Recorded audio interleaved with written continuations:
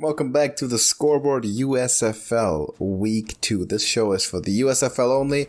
If you're here for the XFL, that is a separate show, which you can also find on this channel. But this video in particular, we talk about the USFL Week 2. The XFL, of course, is in Week 10. Coming up to the playoffs pretty soon, so it's clutch time over there. USFL is just getting started, and we had what I would consider to be a very promising Week 1 in terms of quality. But Smokey, how are you doing, and what do you think? Oh, I'm doing good. I am better than Houston Gamblers fans right now. They are absolutely the Orlando Guardians of this league. There is no doubt about it. Already. After one week, we're really going that far. Poor Kenji Bahar. You are stuck on the worst team in the league. I mean, it's bleeding over from last season, right? I mean, a lot of people would say the Maulers. The Maulers look promising. I mean, that they didn't win. They looked better than they did last season, in my opinion. The Gamblers were just bad. Absolutely overall bad. I think that is your Guardians of this league this season. Wow. And they were that pretty much or close to that last season. Oh, Not they were quite close. On the bottom, but they were still bad. Absolutely. How's our record after Week 1? Oh, absolutely perfect. We agreed on every single game and got every single game right. That is the advantage of having this league played out last season. We pretty much knew what would happen here, and that is exactly how it played out. I didn't know that it would happen for the Michigan Panthers, though. What do you mean? That I did not. I didn't think they were gonna. I mean, I picked them, but Yeah. I didn't think they would be good. Like, I mean, they look great. Oh yeah, they do. Josh Love looks great. Yeah. I thought it would be a Week 1 actual Week 1 tank bowl with the Gamblers. Oh wow. But Yeah. the Panthers actually look good, so there could be a first sign of a turnaround there. But they started improving last season before the end of the season, so I think it was all in the cards. You know, Josh Love gets another season to improve here, and they've got Carson Strong coming in the game here and there. So they do, yeah. And they both look pretty good when they got their chance. I mean, Josh Love played the near flawless game, and Carson Strong looked very good when he came in. Yeah, I think he was. This pretty might much, be a good team. He was pretty much perfect, also. Yep, this might be a good team. This might actually be competitive level team. I'm curious to see how that goes and what happens there, because this week might be a bit more of a challenge. But we'll start off with the Gamblers at the Breakers. Yeah. Kenji Bahar, like I said, I'm sorry, but your team is really bad. Looking for any standout, there's no standouts as far as wide receivers. Curtis Johnson, yeah, you put together a horrible team. TJ Pleasure at running back, there's your standout. That's about it. There is nothing good. I mean, over on the Breakers, though, they're not as good as I thought they were. It's not quite the Kyle Sloter Breakers of last year, but they have a decent replacement in McLeod Bethel Thompson. Like, this guy probably better than Sloter, because we saw what Sloter did when he ended up in the XFL. Maybe it was the team all along. You know, maybe it was John DeFilippo just putting together a great team, and Sloter was just some piece that could be replaced by anyone. Anthony Jones at running back, Jonathan Adams, and Johnny Dixon. I love Johnny Dixon. Sage Surratt was the #1 receiving option on this team at tight end. I love this league because they use tight ends. Unlike the XFL, there is only 2 prominent tight ends, and they get used a decent amount, but only 2 teams actually use tight ends, whereas we'll see more of that here in the USFL. I will be picking the Breakers at home because the Gamblers are just that bad. Yeah, I agree. I'm done picking. Even carrying over from last year, I'm done picking the Houston Gamblers because it cost me so many points, and I want to keep this record up straight and good. So take New Orleans as well. I think Bethel Thompson. He struggled a little bit, and that was, of course, first time with a new team, which is understandable. But I think his curve of improvement is going to look pretty good across these 10 weeks because he's such the veteran presence and he really understands it. And the game probably is very slow in his head because he's been in the NFL. He's played so many years throughout different leagues. So there's nothing that he hasn't seen. It's nothing that he's learning on the job anymore. Like a lot of these quarterbacks in these leagues are very young and sort of at the beginning of their career and trying to take that step into the NFL, which at the quarterback position is purely a mental step. It's not about physical abilities. It's purely just what happens between the ears. And as a veteran who spent 15 years on that kind of level, that is not a challenge anymore. So I think he's going to be like a big factor of stability for that team as well. And in games like this, where it comes to just playing consistently, and you know you have probably the more talented roster, and you just make no back-breaking mistakes, that's the kind of quarterback you want. So Breakers win at home against the Gamblers, who already, as you mentioned, look pretty bad. We have the Showboats at the Stallions. This is going to be an interesting game. This should be really good because the Showboats, although they lost, they lost to the best team in the league in a really good game, in my opinion. This was great. 23-27, playing the runner-up last year, which I believe is the best team in the league right now, over the Stallions. But they will be playing. They will be playing the Stallions here. Brady White looks great. Alex Collins, we knew he was great before he entered this league. Not a lot of receiving options. I don't know if this is just Todd Haley's game plan, but the receivers out there are the running backs. I guess, I don't know if it's Brady White or Todd Haley. I don't remember him using schemes like that when he was with the Browns, in various places. But that seems to be it. No real wide receivers to speak of getting any decent production. It's going to be Alex Collins and the Alex Collins Show. On the other side, the Stallions are still good. Still good. Alex Magoo had to come back in here because J.Mar Smith was injured. And I forgot, but then I remembered by watching this game, Alex Magoo is a mobile quarterback. I didn't realize that last year, and I know after watching this, I was like, oh yeah, we talked about that last year, that he would come in for J.Mar Smith and actually be a mobile quarterback. He could run the same type of offense. C.J. Marable, oh man, what happened here? What happened with Bo Scarborough? I had just said that he's probably going to be the MVP of this league. He got 2 carries for -1 yards. What is going on? C.J. Marable was the #1 running back, and Magoo was the second one, as a matter of fact.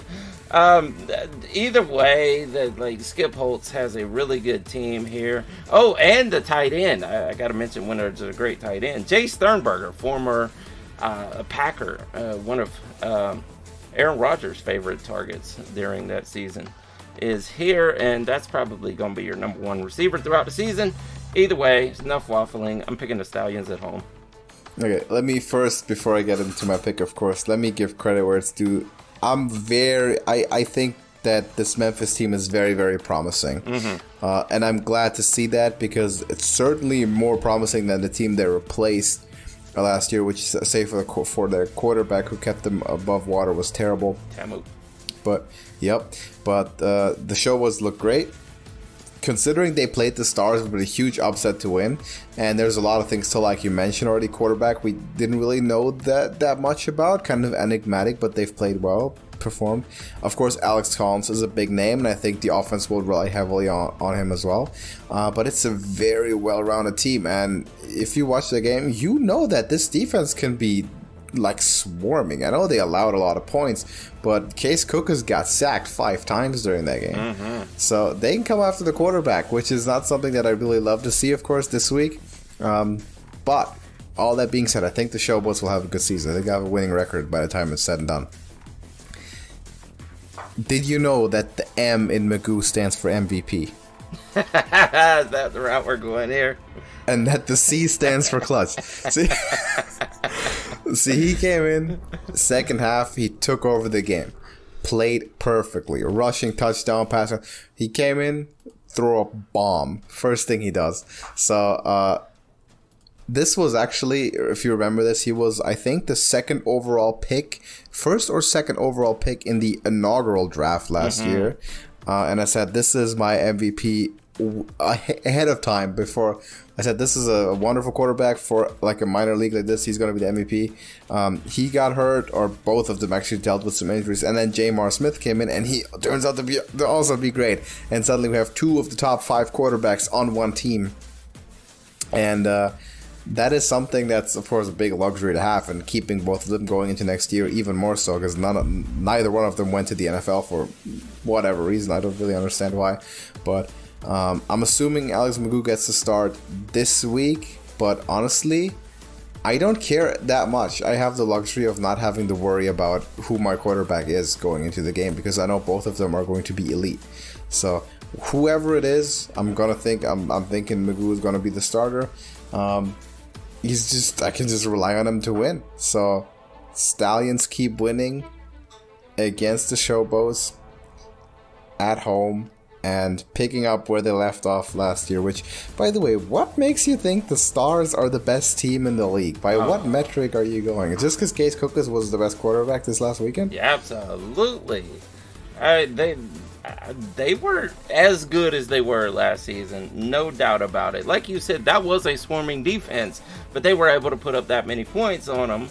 Case Cookus looks great. Yes, he was getting sacked. He is a mobile quarterback, probably the most mobile in this entire league. We'll more on that later, but the Stallions just were not as impressive as they were last year. It really bothered me that Scarborough had 2 carries for -1 yards. I know CJ Marable is still capable, but without that major running offense in Scarborough, I don't think this team is quite as good. That's how good they are. They're so good that both Scarborough's your 3rd string running back. What do you want me to do? Maybe so. Maybe he lost the stuff over the winter or the summer or whatever it was. Maybe he lost something, but we'll see. I do like Jay Sternberger being there this year, though. I think that's going to be great. I mean, it's Skip Holtz. I'm sure he'll get a ton of wins. I just don't think he's quite as good as the Stars this season. Okay. Well, they're probably going to meet sooner rather than later. Yeah, absolutely. So we'll see about that. It definitely is going to be a good, maybe another championship game. Who knows? But for now, I don't see why we can pick not anyone but the Stallions to be the #1 team in power rankings here. I mean, they seem to be invincible. Whatever quarterback, ton of talent, and defensively, I mean, they're forcing turnovers to playing great special teams. This is the New England Patriots of the USFL, and the dynasty is on because they're going back to back. But maybe it's a bit early. Is that how it works though? Like, as long as the guy has an Irish Mick name, he's going to be the MVP, obviously, right? Yeah, because the M stands for MVP and the C stands for... Yeah, that's how it works. Okay. I didn't realize that until now, but now I see the pattern here. That's all you need. That's it. If you haven't noticed, that's how I pick my teams. That's why I always pick the win. That's why I pick the good teams before the season even starts.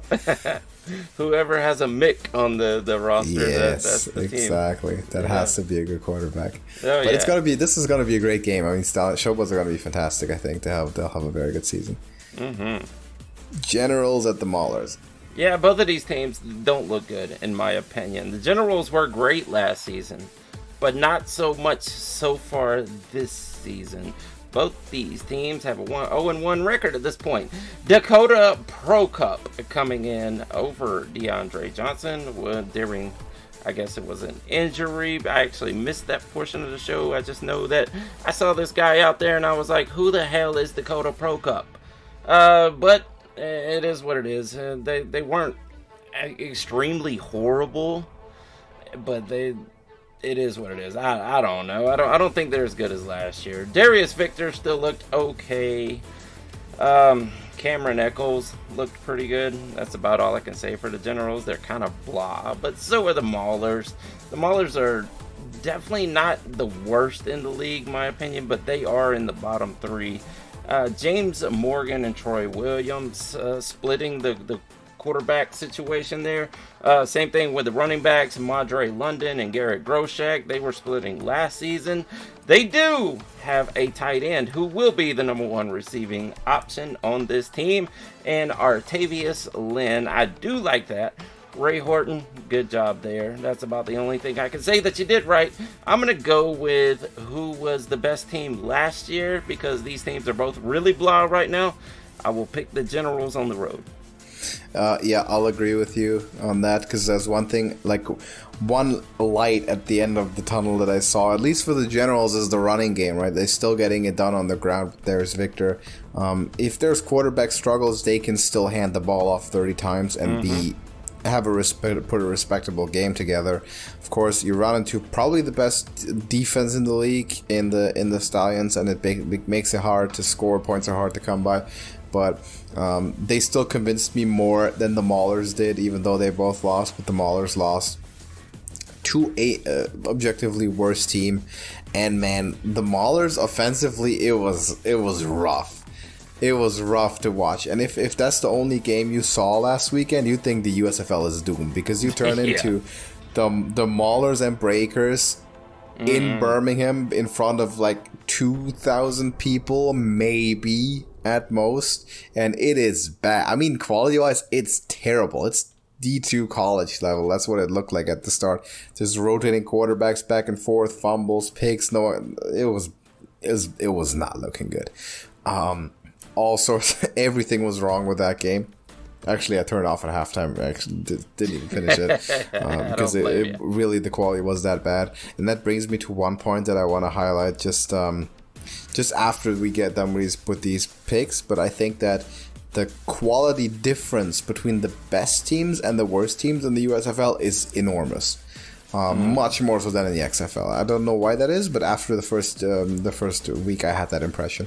I'm taking the Generals here as well, and think they'll get it done on the ground. The Maulers, man, I don't think the color change helped. I don't think it helped. Didn't seem like do anything. And last but not least, the Panthers at your Philadelphia Stars. Yeah, this is going to be interesting right here, because the Panthers does look like the most improved team from last season. That quarterback combo of Jordan Love and Carson Strong, I think, is going to be pretty deadly this season. They're going to do a lot of great things. I just don't think you can do it against my Stars right here, because this is, if I haven't told you yet, this is the number 1 team in the league. They are the best in this league right now. I do like...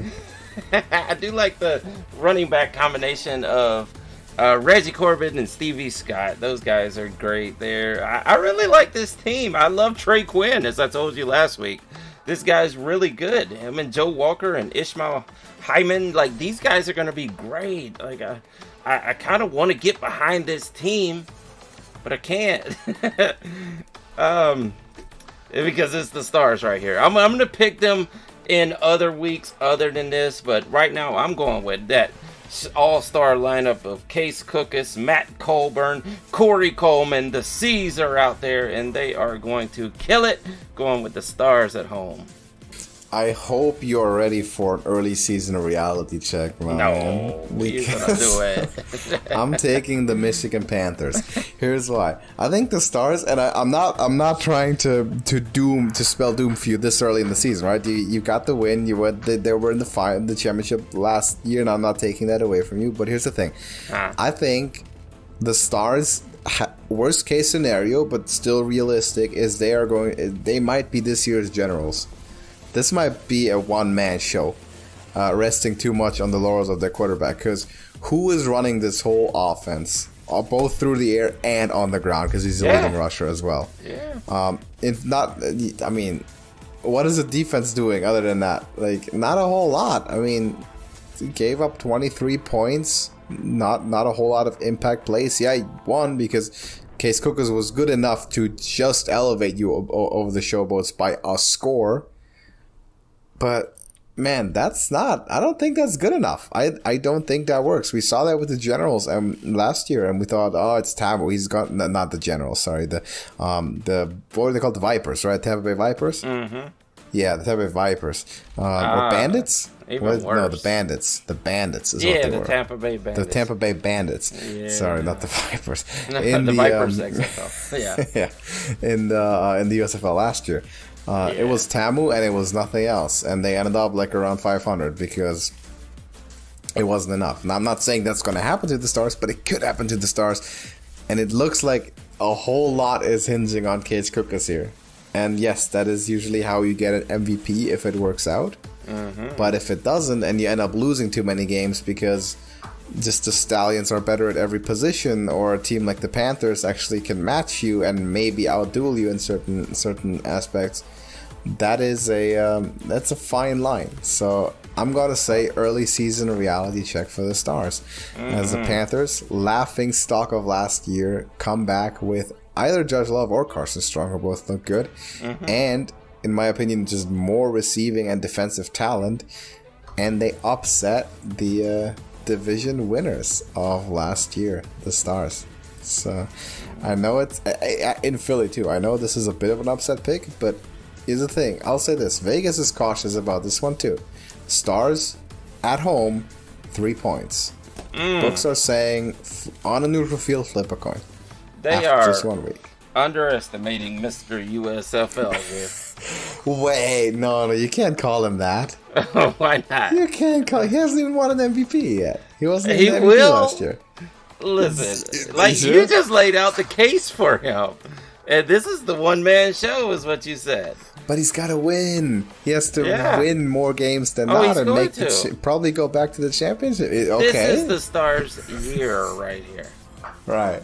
And he will be the MVP as long as he can stay healthy. You know, we don't have Brian Scott waiting behind there. He's actually playing for the Argonauts or something now. So, unfortunately, we need Case Cookus to stay healthy. But this guy is that explosive. He's that good. He's that mobile. He is Mr. USFL. And Corey Coleman really helps this team also. He has one extremely accomplished receiving threat out there. So his pass game is going to be great. I mean, let me bring up his stats right here. 20 for 29. 69% percentage, man. That's great. Like he's playing extremely accurate. Not to mention a 7 running attempts for 31 yards. 3 touchdowns through the air, man. Case Cookus right now is the best quarterback in this league. Regardless of what any of the Irish mix can do in any of these leagues, Case Cookus is Mr. USFL. Okay, you're proclaiming that after 1 week. Yes, absolutely. Well, 1 season, 1 year and 1 week. Okay. Yeah. If they would have won, I'm not buying it. If they would have won the championship last year, everybody would be dead set that that's who Case Cookus is. But he didn't get to play the whole season last year. I get it. This right here is Case Cookus' season. Okay. I'm going to just say the Stallions are favored over Memphis by more points than the Stars just beat them by. Well, I hope the Stallions and the Stars are both undefeated when they have to play. And I'm going to bring up the schedule because I think it's pretty soon. I think we are playing pretty soon, right? Week 3 is the Panthers. Week 4 is the Gambler. Okay, maybe it's not as soon as Week 8 at Birmingham. All right. So that's late. Both going 8-0 into that one would be phenomenal, because that would be the big preview of the championship game again, if that happened. And if they could both establish dynasties, that would be great. I'm more confident in the Stallions because they're better at more positions, or they're good at more positions than the Stars are. But I mean, good quarterback can go a long way. But you know what? We'll be here a week from now, and the Panthers might have just won that game, and suddenly you're wondering, oh, can we even win our division? Well, see, Jamar Smith is your Case Cookus on the Stallions. Alex McGough was Brian Scott for the Stars, obviously, but we don't have him anymore. Vadley is not as good, so yes, you do have a point that if Case Cookus goes out, the Stars are in trouble. But as long as he's playing, I would expect to see 2 8-0 teams playing that week, or at least 7-0. Yeah.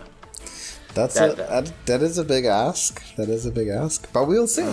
We'll see. I'll take it for sure. But I got the Panthers. So do we agree on all but one this week? Yes, we do. Just the Panthers and the Stars. You think those lousy Panthers are going to put one over on my Stars? They look pretty good. They do. Good. They do. I want to cheer for them. I want to get behind the Panthers, but I can't right here. It's not going to happen. Remember that the Panthers were the preseason favorites to win the league last year. Because they came in with the first overall pick, great Shea Patterson out of Michigan. Yeah, Harbaugh product, and it didn't really work out. And they're kind of bad. But this season might be different.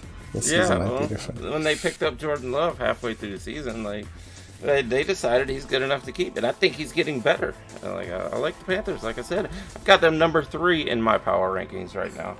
You got them 3. Oh, okay. Let's do an improv power ranking then. Let me see. Okay, put the Gamblers probably in 8th, and the Maulers in 7th. Like just however you like it. Could kind of change them around. Generals will be 6, then the Breakers at 4, Showboats at Breakers at 5, Showboats at 4. Panthers 3, Stars 2, and obviously the Stallions 1 is what I mean. Obviously the Stars are number 1 and the Stallions are number 2. Why would they be? I don't see it. But maybe next week we'll have more clarity. I guess. If they can convincingly beat the Panthers, the Stars have an argument. Yeah, well, they're both in the same position right here. The Showboats are probably better than anyone thought they were going to be in, so are the Panthers. So this may be an interesting week right here. For the 4 best teams in the top 2 matchups. Yeah, there you go. And then the bottom feeders are facing each other. The Tank Bowls already. Maybe it's too early. Maybe we're judging too early. But I have the impression, I don't know if you felt this as well. I really have the impression, much more so than the XFL, the quality in the top games is very strong. And in the bad games, is very bad. Like, if I'm looking at the Stars Showboats game, or even the Stallions Generals, the very best I'm seeing there looks better than the XFL by quite a bit. But if I'm looking at the Breakers and the Maulers, I mean, I turned off at halftime. It was really that bad. Yes, it was. Everything about it was terrible. And there's a polarity there with the stadiums, right? Now, of course, they've expanded from 1 to 4 stadiums, which is good, but it's not as good as 8. And you really notice this. The Stallions play at home. Birmingham Stadium is full. The Breakers play Birmingham. No one shows up. Because there's not a home fan base there, and I think that's going to be an issue in most of the stadiums. Is that effectively you're cultivating, whereas last year you cultivated 1 fan base, which was Birmingham. Now maybe you're building 4, but you're probably not building 8 full fan bases still, which could be an issue. Absolutely. Maybe by next season we'll have a stadium in every hometown, and people starting or teams starting to build their own fan bases and packing out these stadiums like the XFL is doing, with the exception of Vegas, of course. I feel like that'll be very important. I feel like it'll be very important to have 8 teams, 8 stadiums, 8 fan bases spread around throughout the whole country.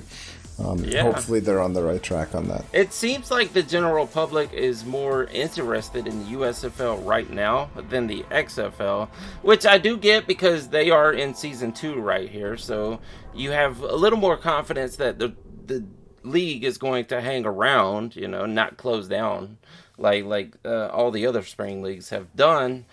And the USFL has done it twice already, so there's probably that fear, like, why am I going to invest my time in something that's just going to shut down at the end of one season, or not even make it through a whole season? But I think at this point we can confidently say that the XFL will make it to the end of the season and go into season 2. And I think both of these leagues will be doing much better from this point forward. I 100% agree with that. Yeah, it's good to have... 2 is better than 1. just because it makes both of them better. 100%. And at some point, they will combine with each other. One side will decide, I'm going to sell out, and they will combine, and we'll have a giant spring league. And it's basically a full minor league system. Absolutely. At one point, because at that point they're competing with college football, which we've established before, is going more and more into like the minor professional league system. Anyway, with now players getting paid and transfer portal, there's not much of a difference anymore between like a 21-year-old like junior could be thinking, I mean, maybe not quite ready for the NFL. Do I play another year in college or do I go to the USFL?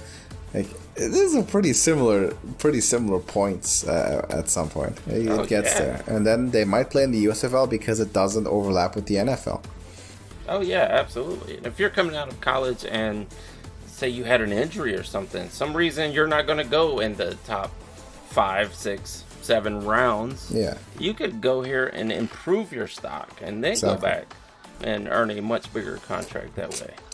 If we're actually getting to see these waves of undrafted players from the NFL the year after, like flowing into these leagues, there's a lot of potential for sure, because that will raise the quality, and it's a win-win for everyone. NFL gets to see more talent actually playing in real games to scout, and these leagues get better players, and the players get better opportunities because they get to showcase what they can do. Yeah, they can not follow on the practice squad. Cavante Turpin route. I think a lot of players are like bound to be, like, just purely by their draft position, they're kind of bound to be backups for the rest of their life. And you take a year into one of those smaller leagues and you get to start, and then a whole lot of things come on tape that otherwise no one would have seen because you just don't get the snaps in NFL games. Absolutely. You're holding the clipboard. So that is all good development. Let's see how it goes. Week 2, of course, very early for the USFL. XFL, I will mention it again, is going into week 10, and the playoffs are on the line. In 3 of those games, they're going to be very, very important because the division titles are settled, but the second spots in the division are not. We still have 2 spots to fill. One is going to DC, one is going to Houston. So if you're interested in the XFL, you've been following that, go check out that separate show as well. But as for the USFL, Smokey, do you have anything to add? I think that's it for this week. All right, drop us a like and your picks for this week. Power rankings as well. Stars or Stallions? Why is it obviously the Stallions? Let us know. Stars, and on the off chance that it could be the Stars, why would it be the Stars? Let us know all about that in the comments as well, and we'll see you in the next one. Deuces.